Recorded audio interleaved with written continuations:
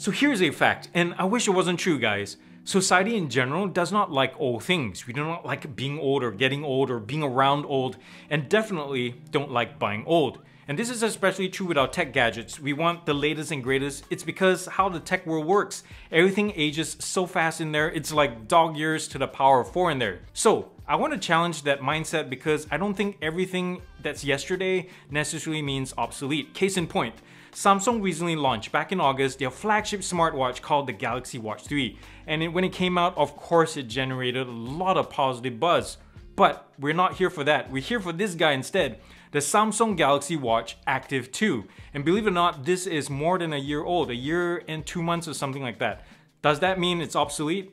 I don't think so. I believe this so-called old dog has a lot of life in it yet. In fact, I think it's a little bit premature to call this an old dog. And when you compare this with the Watch 3, this is a massive, massive bargain. When you compare this with the Watch 3, this is still a bloody good watch because it has good hardware and is still updated by Samsung constantly. So let's find out why you should take a closer look at the Active Watch 2, because if you're looking for a smartwatch, I think this might be even better than the Watch 3 in terms of a deal. Let's find out after these messages why I think so.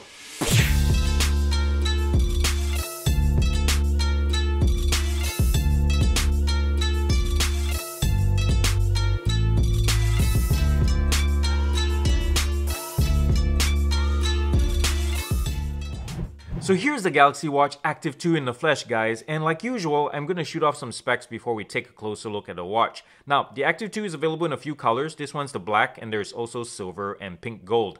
It's also available in the LTE and non-LTE models, and this one is the non-LTE model, and obviously the LTE version is going to be the battery separate of the two, just so you bear in mind. This watch also sports Samsung's Tizen OS 4.0. There's also exactly 768 megabytes of RAM on board and 4 gigabytes of storage. Don't be put off by the RAM size, guys. The Exynos chip along with the Tizen OS seem to work really well together for a smooth experience. The only strong lag that I experience is after initial boot up when apps like take a tick more than usual to launch and switch between screens, but once it's preloaded, it flows pretty well. There's Bluetooth 5.0 here and also NFC, guys, that allow you to use Samsung Pay because, you know, this is Samsung after all. In terms of battery life, it's rated at 1.5 to 2 days, but I consistently got around 1.5 days or under 1.5 days with full notifications on and intermediate heart rate tracking turned on as well. When you're tracking activities with GPS though, you'll be watching the battery deplete really fast. For example, a 3 to 4 hour activity track with GPS and barometric sensors on, you eat up about 35 to 40% of battery life, which is pretty drastic. The weight is a plus point of this watch, guys. It's only 33 grams with the straps on. Water resistance is a healthy 5 ATM or IP68 equivalent, so it's good for swimming and definitely good for washing hands and showers and such like that. But PSA, don't operate the buttons when the watch is submerged. Also included in the box is a magnetic charging dock. This has a 2.5-foot cable, so it's a nice length from the power source to the watch. But there are no extra straps included though. Alright guys, now let's take a closer look at the watch, and right off the bat you're greeted by this really bright and crisp 1.4 inch Super AMOLED screen. It's 360 by 360 pixels and it is protected by a layer of Gorilla Glass DX+. There are two sizes available, by the way, guys, in terms of diameter. There's 40mm as well as this one, the 44mm, which really makes a difference in the screen size just in case you're cross-shopping between the two. The strap is swappable just like any other smartwatch. You just have to pull on this spring-loaded clip. It's 20mm in case you're wanting to find accessories for this. Pop this off or pull that off and then you can switch it out. Now, looking closer at the watch, you have the speaker grill on the left side, and on the right side you have the microphone port flanked by the back and the home keys or buttons. And at the top you have the barometric sensor, and somewhere behind the screen here is an ambient light control sensor, which is really nice to see but expected at this price range. And over in the back we find one of my favorite design elements of this watch, which is this really wide back cover. It spreads the weight of the watch out really well, and as you can see, I just took this off and it barely left a dent in there. I can wear this for days on end and be super comfortable. Now right here in the middle is the 8 heart rate sensor, and there are 8 photodiodes that surround it. So when you combine all the sensors, the sensor array in this whole watch, you can track your usual activities, your heart rate, sleep, stress, even menstrual cycles, VO-max, and the recently activated ECG mode, which is really nice to have. One thing that really helps with the comfort of this watch is also the strap itself. It's really nice, soft PU, and this really nice design element right here, when you've found your proper notch and want to store away your extra or excess strap, you slot it right under actually, and this tucks right against your wrist, so it doesn't flop around on the outside and doesn't come undone really easily. So when you're working out, you don't have to worry about it, and it's actually pretty comfortable. There's no irritation, and I can wear this for long times, and also it never hurts at all. So that's really great. I love this design element. Now, a little word about usability. Using a Tizen powered watch is very similar in experience to Wear OS. Say from the home screen, you can swipe left for notifications. When you swipe down from the home screen, again, you get quick access to quick settings. When you swipe right, you get access to your decks or your widgets, which is really nice. Apps launch pretty fast, especially once it's preloaded after boot up. So if I launch Samsung Health right here, it just launches right away, or if I open calendar, it pops right up. So that's really nice and smooth. Everything is really smooth considering there's only 768 megabytes of RAM. Now, navigating on this watch is your usual fare. You have your gestures and the back button, and of course, Samsung's own scrolling around the bezel right here, which I really don't like. I like it fine on the main screen, but once you enter other apps, it kind of interferes with the UI. I'll mention this later on in the negatives. But other than that, there's another thing that I wish that was better implemented, which was the back button, or the back gesture for that matter. It works well on the home screen. If you have to go back, you just swipe from left to right.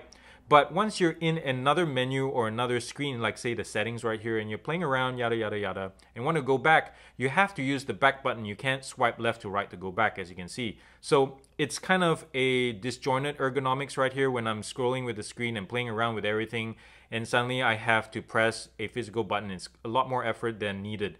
It would be nice to just quickly gesture back to the home screen, for example.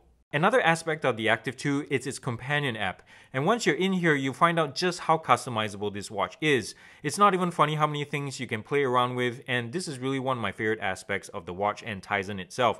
So from the top here, you can see notifications. You can basically turn on anything, what you want to see or not. The app's the same thing. You can reorder them, but one of my favorite parts is Advanced, where here you can turn on and off the touch bezel. If it irritates you a lot, you can turn it on and off.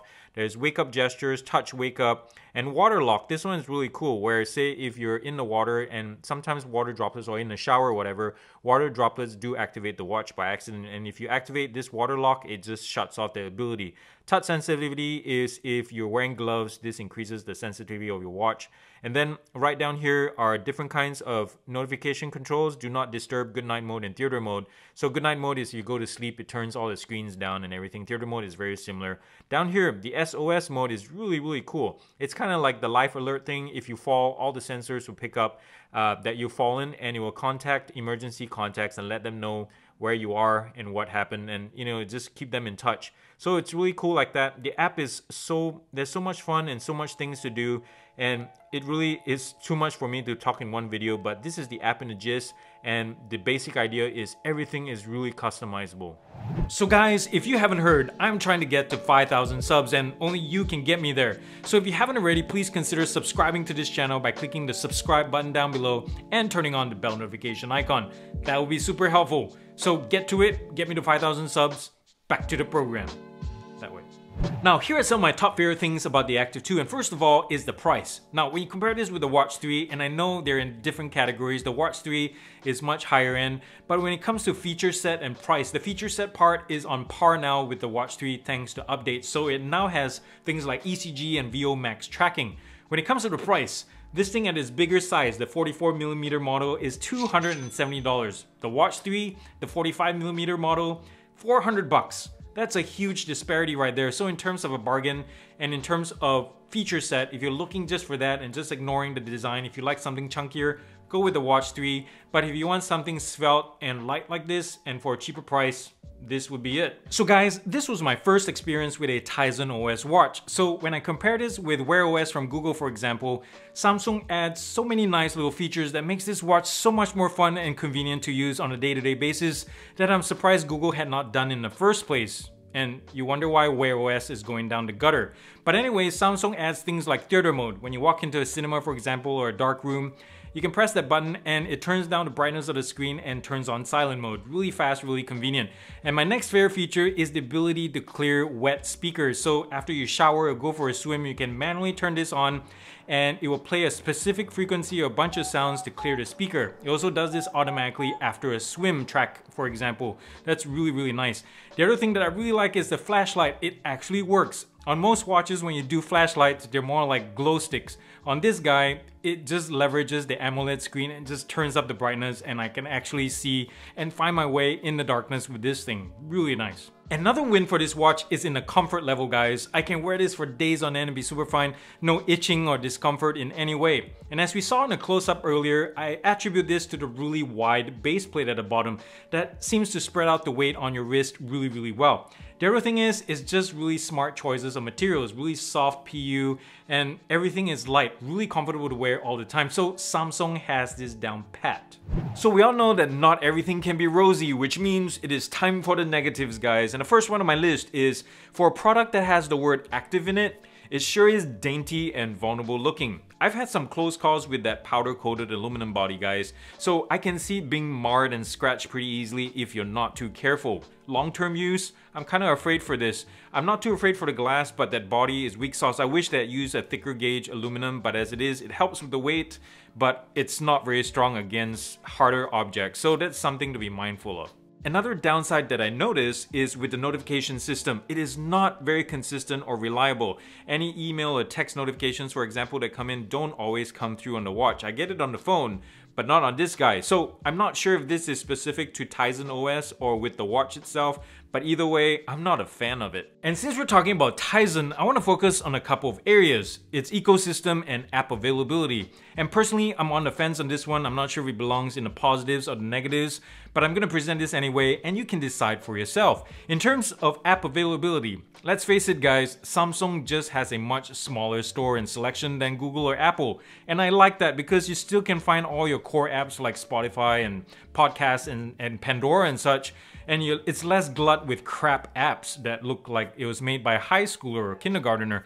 But in terms of the ecosystem, this is where I go back a little bit into the negative territory, is you're stuck in the Samsung world. There's no Google apps that you can get straight from the store. I'm not sure if you can sideload it, but there's no Google Maps, for example. So as a Google user, I'm kind of stuck, and I wish, you know, they had that kind of selection or availability. So it's really up to you, personal preference. But as it is, I'm not sure. I'm just really on the fence on this one. And the last negative that I have, and this was the biggest irritation that I had using this phone, is that artificial rotating bezel feature that they have. You can turn it on and the top side and the bottom side of the glass acts like a rotating bezel in place of a physical bezel. And it doesn't work most of the time, and half of the time it gets in the way of other apps' UI. So I suggest turning it off and never use it again. Oh yes, there's one more thing, guys, and this has to do with activity tracking accuracy, because this is an activity watch and it'd be kind of silly not to say anything about it. But I put this in the neutral category because the Samsung performs just as well as other smartwatches that I've tested so far.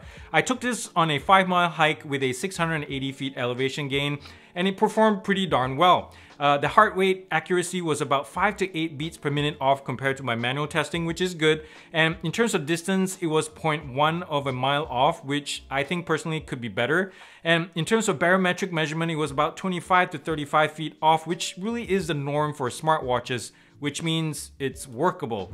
So after taking everything into consideration, guys, from the positives to the negatives, to my time with it and the impressions that I gathered from it, to the value for money quotient when you compare this with other brands and even from within Samsung, I can't help but be super impressed by the Active 2. In fact, I want to give this guy a GearUP score of 8.5 out of 10.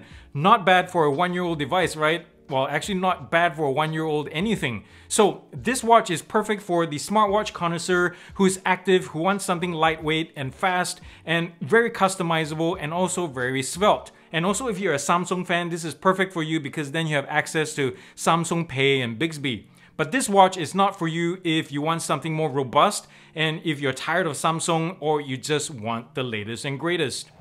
Well, there you have it, guys. Thank you so much for watching this episode, and I hope you come back next Friday for a new one. You guys are super awesome. And if you haven't already, please consider subscribing to this channel. Yes, mash and kill that button down below and tell your friends and family about it because your support helps. And also you can help me get 5,000 subs because we're this close. And also you can visit my Patreon page down below where you can buy me a cup of coffee or tea or something like that. And remember, you can thumbs up if you like this video and comment nicely down below. And thumbs down. Thumbs down to those of you who are not planning to vote. We have 2 more weeks before we vote, and if you're not planning to do it, thumbs down to you. I'm gonna find you and TP your house. But that's all I got, guys. Thank you so much for watching this, and I hope you do something nice for somebody this weekend. Show some love in the world as always, and I love you guys. Peace out. Until next time.